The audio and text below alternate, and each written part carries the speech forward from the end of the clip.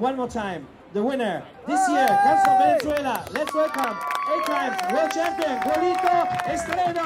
I'm super happy to win the event in Fuerteventura.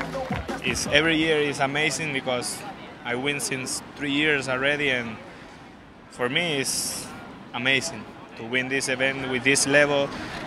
With the other guys, it's getting tight every year, so I have to go big every hit, or otherwise you're lost because the level of the guy are so high. The heats were much closer, what you mentioned. What was the key that you won? Yeah, every hit was super close since the first hit. So in the semi-final and the final, I have to say I have to go big move, otherwise I cannot be on the top 3 or top 4. So with Yentel, I have a really good hit with all my double move, and also with Bosson, a very clean hit. So I managed to make all the moves I can do, and yeah, I make it to the finals, and then I beat Bosson in a very close hit.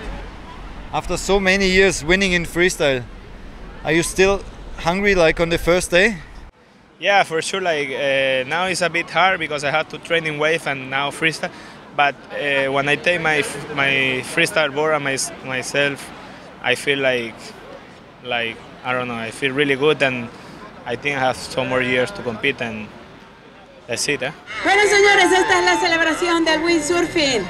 Tenemos la champaña para celebrar, con alcohol para los mayores, sin alcohol para los más pequeños. Recuerden ustedes